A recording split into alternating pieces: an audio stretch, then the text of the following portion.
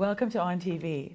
Well, I am absolutely thrilled to share with you that I have a very special guest with me named Melanie Vogel. Now, Melanie is someone who aspires to push herself as far as she can. And she has undertaken since June the 2nd of 2017 to walk the entire distance of the Great Trail. Now, a lot of people know this as the Trans-Canada Trail, but it has formally changed names to the Great Trail. So welcome to Sault Ste Marie, Melanie. Thanks for having me. Now, Melanie, if memory serves, you began this at Cape Speer, Newfoundland. Yeah. So what was it like? And that was in June of 2017, and here we are, 2018, October. So that is a long journey. What was it like the day that you set out? What powered you forward to get going on this? I remember it was a foggy day and I was full of excitement because it was the day I would start in my next big adventure. Really. Wow, that's amazing. So what was the planning? Like what day was it, or maybe not the day, but how was it that you came to this inside of yourself to decide to venture out on this journey? And the first time ever that it's been done, incidentally. It's not quite true. There was another girl, Sarah Jackson, who was the first who through-hiked the Great Trail from Victoria to Newfoundland, or from British Columbia to Newfoundland. All right, she went west to east. Yeah, okay, gotcha. And she actually finished when I flew into St. John's to start my journey. Whoa. Yeah, she walked into St. John's May 31st, and that's the day I flew into St. John's to start my journey. Journey on June 2nd in Cape Speer. How remarkable. Yeah. Did you get a chance to meet her? Or no, was unfortunately not. Right. You were in separate places anyways. You had separate geographies, but you were close, yeah. So, why would I do it? Well, it's a good question.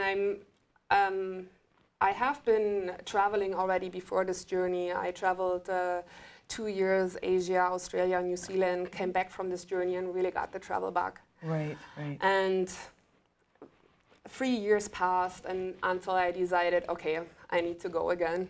Right, so you have a traveling heart. And yes, and my family said to me, we were just waiting for it. So they weren't surprised when I told them, okay, I'm going to travel Canada.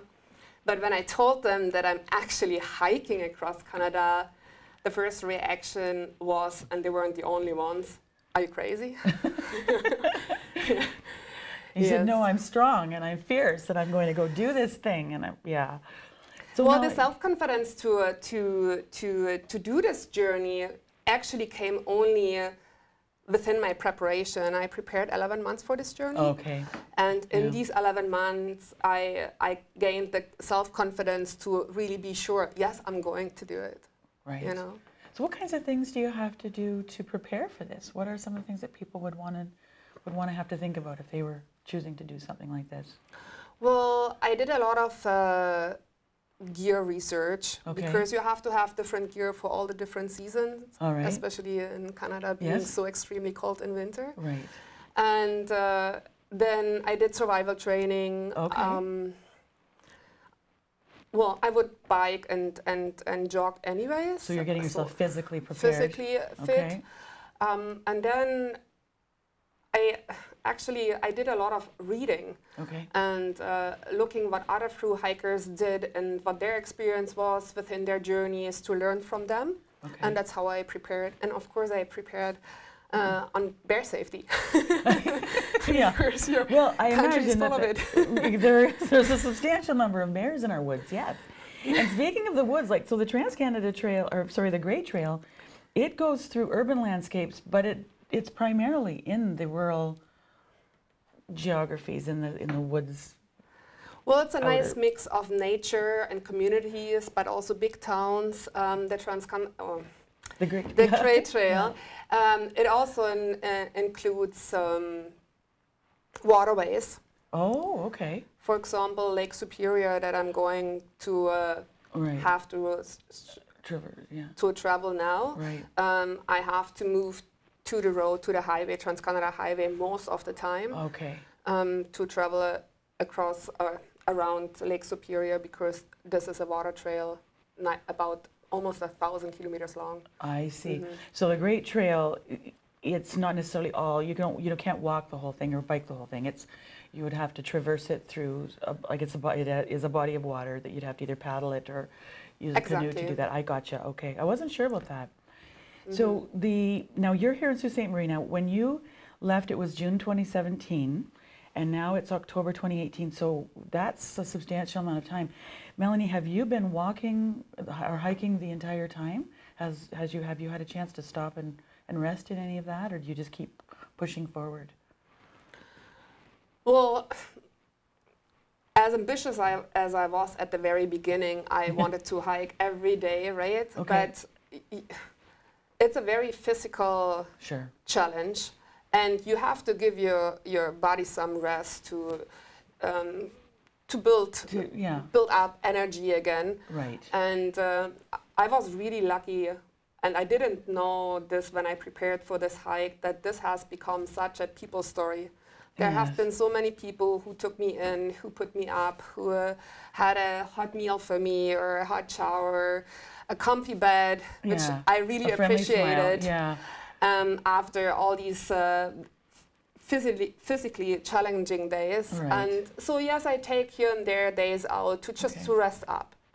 Well, Melanie, we're going to take a quick little break here and then get back up to it and talk about some of the highlights, some of the challenges that you've been facing and where you're heading next. Okay, thank you. Thank you.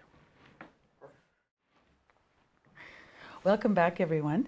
Well, I'm here with Melanie Vogel, who has been walking the Great Trail, formerly known as the Trans-Canada Trail, since June of 2017. And Melanie was just sharing with us some of the highlights and some of the people that she has met along the way.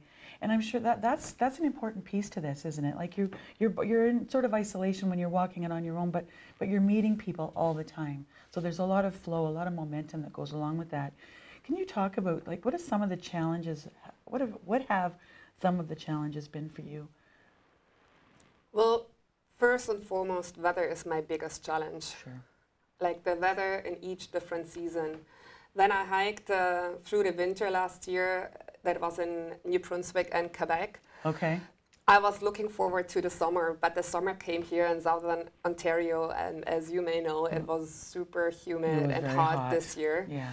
So it was really exhausting to walk through this relentless heat. Right. And another challenge are those little buggers, mosquitoes, deer flies, you know, black flies. Yeah. So this is a summer challenge for me. Sure. And well, and then there's of course challenges that come with the trail. For example, parts of the trail are directed to the road or are on the road itself. Right. Okay. So this can be a challenge with the traffic that you have to face over there. Okay. Or because it's a recreational trail. Okay. So if it is some sections that are a summer trail, a hiking trail in summer, maybe a skidoo or snowmobile trail in winter, or a ski trail, and not accessible for me with snowshoes. Right. So this can be a challenge as well. My greatest challenge in regards to weather was just recently on the Voyager Trail, Voyager Trail. Right. Because it rained all the last weeks so heavy. Yeah. I camped close to a river, and the river went over its bank. Right. And I woke in a 6-inch puddle at 2 a.m. in the morning. Had to move my tent. Didn't even know at this point what had happened. Oh my gosh. And the good thing was that I was so well prepared that I had an emergency BV and emergency blanket. I had a dry set of clothes in an extra bag, in a dry bag. So is that something you'd always have, like a dry set of clothes that would be part of your toolbox of things that you'd want to have?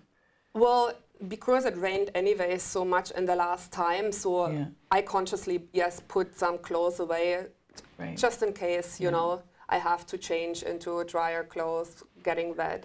So, and that really was, it was a good preparation, because otherwise I probably would have struggled with hypothermia. Oh, yeah, no doubt. Yeah, so the temperatures are really dipping. Yeah. What about some animals? Have you seen any of our creatures out there? Great For trail. the longest time, I was hoping to see a bear, and it finally happened on the old Nipissing Road. Oh, very nice. I just came out of a hunting camp, and to fill up a dehydrated hiking meal with hot water over there. Okay. And we talked over there, and he told me, oh yeah, there is a bull moose over here with a huge rack. And I was actually looking for a moose when I saw that bear. And I was like, oh my God, I should take my camera out. But there I had my hiking meal. And I thought, oh my God, I'm probably smelling like beef and vegetables right now. So I took my bear spray out and moved on quietly. So yeah, it wasn't an issue. Oh, for heaven's sakes. Yeah. I'm sure you're going to see a few more. You're getting close to hibernation time, but so they're probably on the move. But yeah, so you're physically going to be setting out, I think, tomorrow or the next day, north. You're going, like you were saying, along this Lake Superior route. So what kind of timeline do you expect? Or I'm not sure that's even a fair question because you're taking it one day at a time. Yeah, it's really Do you have a timeline in mind that you'd like to see, that you shoot for? Well, I planned 2 years for this journey. I'm now saying it's probably taking 2.5 or 3 years. Okay. Time-wise, because the trail also goes, it's a trail that goes from ocean to ocean to ocean. Okay. From the Atlantic to the Arctic to the Pacific Ocean. Wow. So far, I've only planned to go to the Pacific. Okay. But in Edmonton, I can make the decision to go north. Okay. For that, I have to be in Edmonton in spring. I see. Okay. So if I make it in spring, then I may go north. Wow. And put another 3,000 kilometers on my shoes, on my feet. Smokes. 3,000 kilometers on your feet. Holy smokes. Yeah. And speaking of the 3,000 kilometers on your feet, you've been posting to a really lovely blog called Between the Sunsets, right? Between Sunsets. BetweenSunsets.ca, I think it is. .com. .com. Yeah. Thank you, Melanie. BetweenSunsets.com. Yeah. And I would encourage folks to, if you want to learn more about Melanie's story and to see some of her absolutely stunning pictures, like we have posted here behind us, there's just so many beautiful scenes, and it's starting from the very beginning in 2017, in June 2017, and it will take you right up until where we are today. There's some that you've gone through Garden River. I could see some of the pictures. You went right through Garden River. So there's some absolutely beautiful, magical things that you can find on her blog. And so Melanie, what are some of the things, is there something that people can do to support your effort? Have you got any initiative that you'd like to share with us? I do not walk for a charity or an organization. I really do it for the journey itself. Good. To get to know this country, its people, and really it's also a journey inwards. Like, you know, if people want to support me, I'm always happy if they showed me a message, maybe to invite me into their homes so I have a warm stay, especially now with the cold winter months coming. Yes, yeah. Yeah. So we'll give it a shout out to people along the North Shore heading towards White River, Wawa, White River, Terrace Bay, Scriber, and all the way to Thunder Bay and beyond. Yeah. So Melanie, I'm so happy that we got a chance to meet. I've been following Melanie for a while now, and it's just been my pleasure. Thank you for coming into the studio tonight. Thank you for having me. We wish you safety and a beautiful journey ahead. Thank you so much. Thank you, Melanie.